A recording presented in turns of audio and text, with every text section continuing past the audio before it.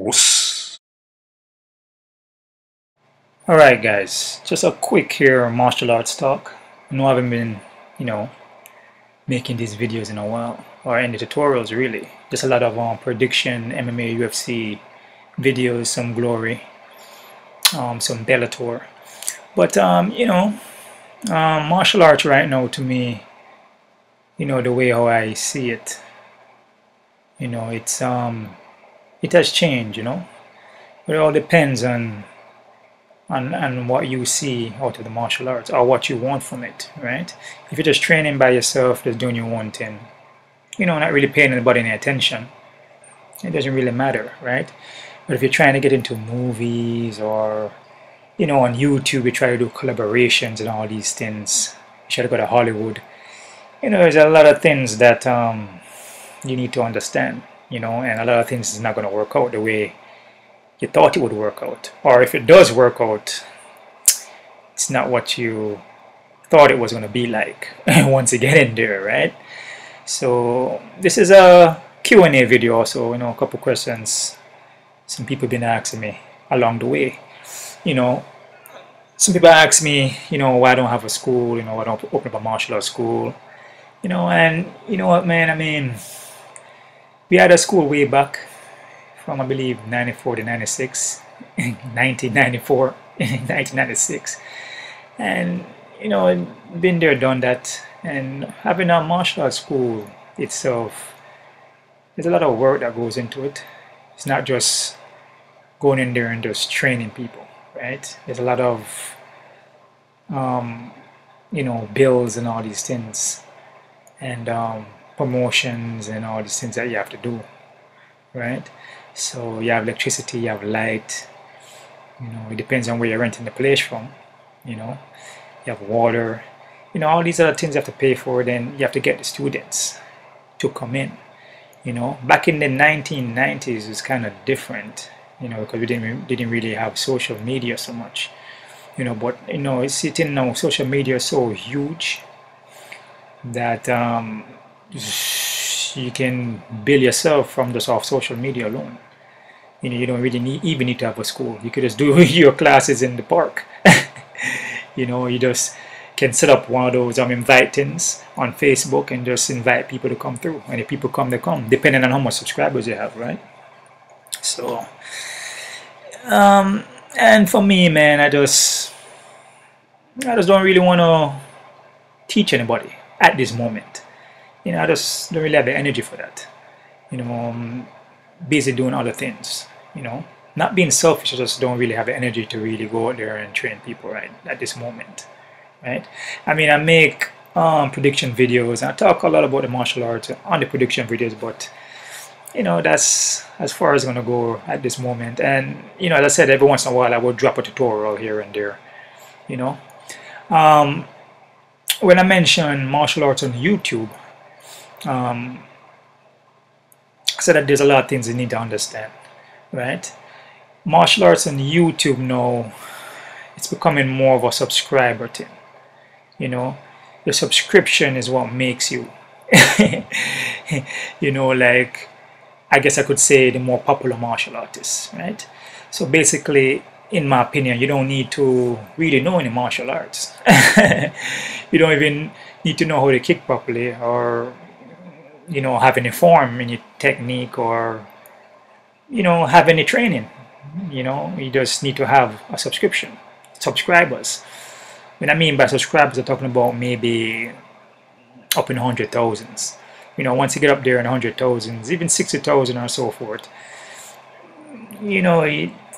whatever you were doing to get that or get those subscribers, you must have doing something that the subscribers don't like, so they keep coming to you, and more people keep coming to you.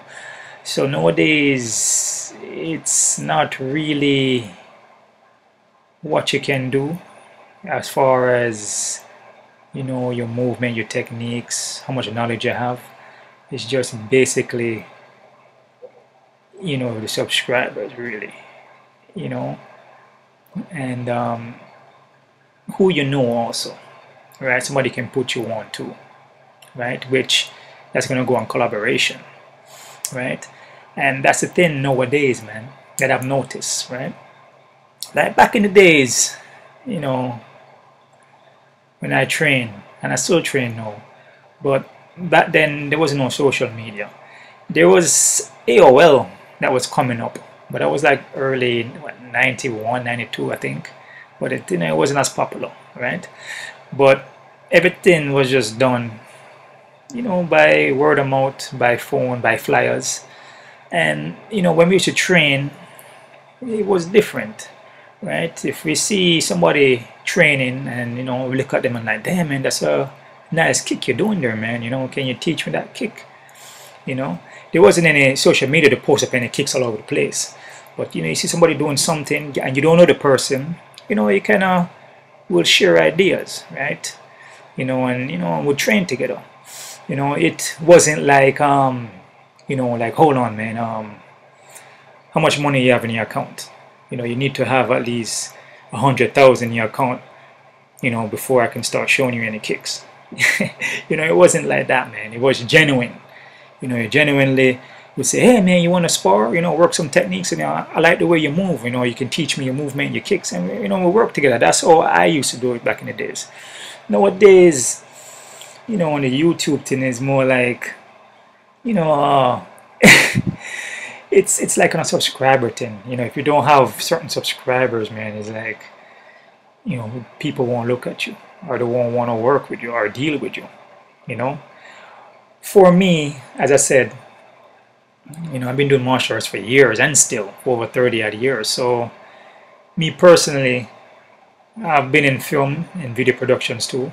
So, you know, that's what I studied in college, right? I have a bachelor's in film and video productions. But as I said, I kind of was going that path. And as I said, you know, sometimes when you get into something and you know how it really is, you know, you tend to, you know, don't want to be a part of it. You kind of drift away from that. You kind of just want to do your own thing, you know, which, as I said, social media is huge. Instagram, Facebook, YouTube is huge. You don't really need Hollywood or anything like that to promote yourself, you know. If you're consistently promoting yourself on a daily basis on social media, that could actually work out for you more if you're trying to be popular, I guess, right? Remember, when you're in Hollywood or you're making a movie, you probably can come up with maybe 2-3 movies a year, you know. You're on social media, you can make movies every day. Right? So, I mean, that's just what it is, man. I mean, it just depends on what you want out of life and what you want out of the martial arts. If you want to be on the big screen, Hollywood, so forth, then if that's the road you want to travel, that's the path you want to take in your journey, you should go for it and see how it is. You know, it might work out for you, you know, and you might love it, or you might not love it, right?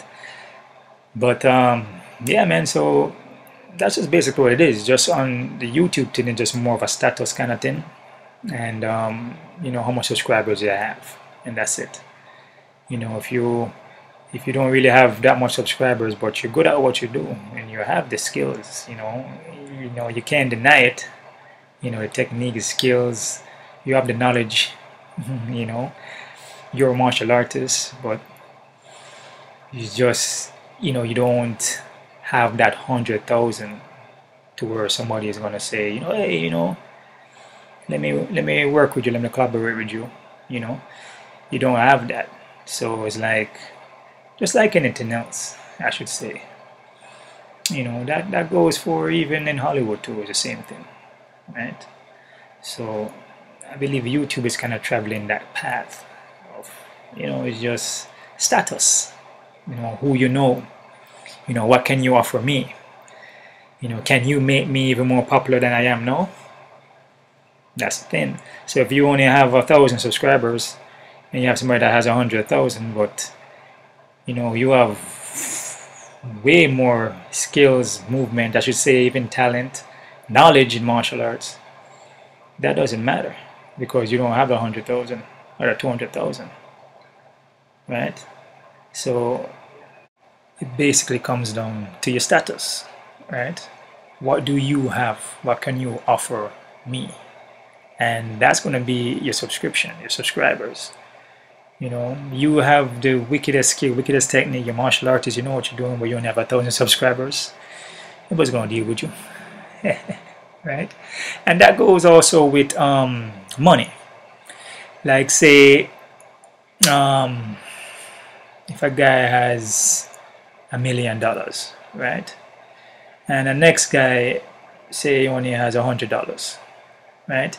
But you have the knowledge now, and you know what you're talking about, right? That guy with $100, right? But the guy with $1,000,000, he doesn't know anything. You know, he's just lying and cheating, and you know, try to lead the people them astray, lead people in the wrong direction. That's how he got his $1,000,000, right? Do you know that majority of the population will take advice from that guy with $1,000,000? Just for the simple fact because he has $1,000,000 and he has more money. You see? So the value is placed on money. Having more money, being more popular means that you know what you're talking about. With certain people. Now there's other people who understand that's not true, right? And that goes for YouTube subscription too. Having more subscribers, that means that you must be famous or you know what you're talking about, right? But I know that's not true, right? You could have 0 subscribers. You could just be someone that I met on the street. Once I talk to you and I understand where you're coming from, I go from there. You don't need to have $1,000 or $1,000,000 or $100,000, or you don't need to have 100,000 subscribers for me to deal with you on that level, as far as collaboration or exchanging techniques or sharing ideas. Basically, you don't need to have any of that, you know.